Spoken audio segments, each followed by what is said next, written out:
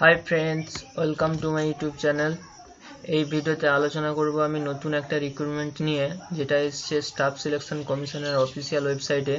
তো আমি staff selection কমিশনের অফিসিয়াল ওয়েবসাইটে নিয়ে যাব, sec.nic.in। এটা হচ্ছে স্টাফ সিলেকশন কমিশনের একটা অফিসিয়াল ওয়েবসাইট।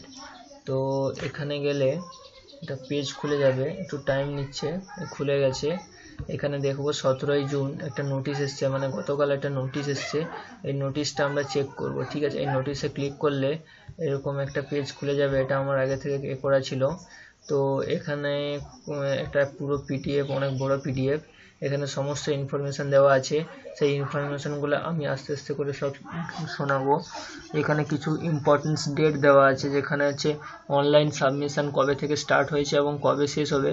গতকালই স্টার্ট হয়েছে এবং এটা শেষ হবে 16/7, মানে জুলাই 16 তারিখ।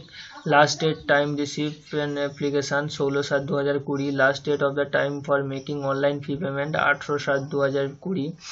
এবং তারপরে চ্যানেলের মাধ্যমে যদি চালানের মাধ্যমে যদি আপনারা পে করতে থাকেন তাহলে 20/7/2020। এবং এখানে যে বেস্ট এক্সামিনেশান আছে পার্ট 1, সেটা আছে 29/9/2020 থেকে 5/10/2020 মধ্যে হবে। এবং date of the computer based examination সেটা হবে 1/3/2021 হবে, ঠিক আছে। এখানে যে পোস্টগুলো আছে সেগুলো দেখিয়ে দিই। সাব ইন্সপেক্টরের পোস্ট আছে, সেটা হচ্ছে পে লেভেল হবে 35,400 থেকে 1,12,400 টাকা। এটা হচ্ছে গ্রুপ বি চাকরি। সাব ইন্সপেক্টরের পোস্ট আছে, যেটা Delhi police. The post caries pay scale level 35,400 থেকে 1,12,000, সেম, এরও বেতন সেম হবে। এবং এটা গ্রুপ সি চাকরি। ভ্যাকেন্সির কথা এখানে হচ্ছে, ভ্যাকেন্সিতে আছে যেমন সাব ইন্সপেক্টরের মোট ভ্যাকেন্সি হচ্ছে ওপেন যারা 73 ডিপার্টমেন্ট ক্যান্ডিডেটসদের জন্য 9টা এবং এক্স সার্ভিসম্যানের জন্য 9টা, আর টোটাল ভ্যাকেন্সি হচ্ছে 21টা। সাব ইন্সপেক্টর যারা আছে তাদের ক্ষেত্রে 78টি, মানে যেটা দিল্লি পুলিশ। তারপরে sub inspector central armed police, এখানে 5টা ফোর্স থেকে নেওয়া হয়েছে, যেমন হচ্ছে CRPF, BSF, ITBP, CISF, SSB। এখান থেকে মোট 119 জন এক্স সার্ভিসম্যান নেওয়া হবে এবং 1395 জন বাকি অন্যান্যদের নেওয়া হবে, মেল আর ফিমেল মিলে, ঠিক আছে। তো এখানে তোমরা সবাই দেখে নিতে পারবে কতজন মেল কতজন ফিমেল, এগুলো আর আমি বলছি না। এরপরে হচ্ছে চলে যাব এজ রিল্যাক্সেশনে। এজ রিল্যাক্সেশন ST/ST 5 বছরের জন্য, OBCতে 3 বছর এবং এক্স সার্ভিসম্যান দ্বারা 3 বছর, ওদের যে গভর্নমেন্ট নিয়ম অনুযায়ী। তারপরে হচ্ছে এখানে তোমরা এগুলো দেখে নিবে, ডিটেলসে পড়ে নিবে। আমি এগুলো আর বলতে গেলে ভিডিওটা অনেক বড় হয়ে যাবে। যেগুলো ইম্পর্টেন্ট বলা দরকার সেগুলো আমি বলে দিচ্ছি খালি, ঠিক আছে। এরপরে হচ্ছে এলিজিবিলিটি ক্রাইটেরিয়াটা একটু দেখে নেবো, কীভাবে অ্যাপ্লাই করবে সেটাও আমি বলে দেবো একটু পরে। অ্যাপ্লিকেশান ফি 100 টাকা লাগবে প্রত্যেকের জন্য। যারা women candidates and candidates belong to schedule caste, schedule tribes and ex serviceman, তাদের ক্ষেত্রে কোনো রকম কোনো ফিস লাগবে না, ঠিক আছে।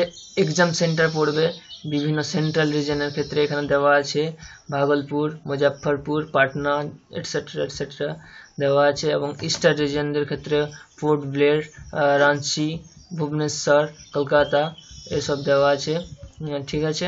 এখানে সবাই দেখে নিবে কোন কোন রিজনে কোন কোন জায়গায় আছে এক্সাম সেন্টার, সেরকমভাবে চুজ করবে যখন অ্যাপ্লিকেশান ফিল আপ করবে।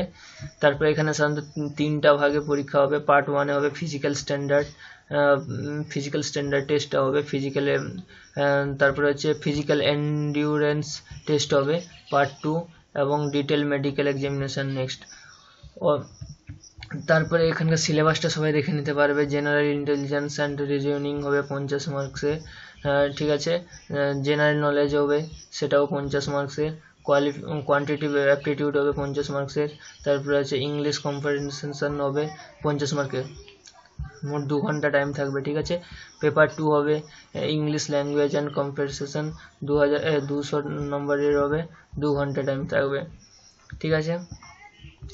এখানে বাকিগুলো তোমরা সবাই ভালো করে পড়ে নেবে, অনেক বড় PDF তো।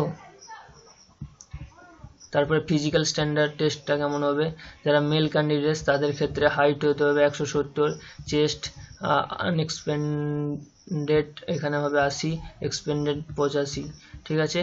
বাকি ক্যান্ডিডেট যারা, তাদের ক্ষেত্রে তোমরা সবাই দেখে নিতে পারবে।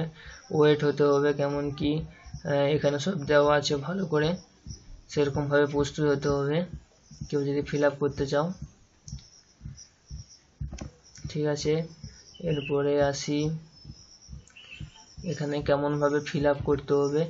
এখানে লাস্টে দেওয়া আছে কেমনভাবে ফিল আপ করতে হবে, পুরো ভালোভাবে স্টেপ বাই স্টেপ বোঝানো আছে।